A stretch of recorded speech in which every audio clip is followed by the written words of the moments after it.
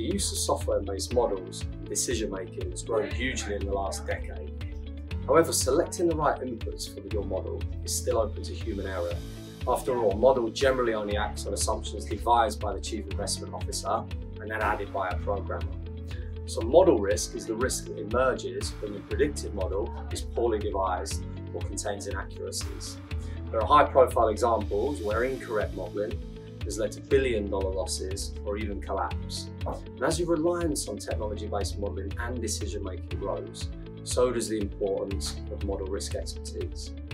These model risk experts ensure that you have the correct controls and governance in place to mitigate against errors and allow you to react quickly to inaccuracies, hopefully preventing significant financial losses.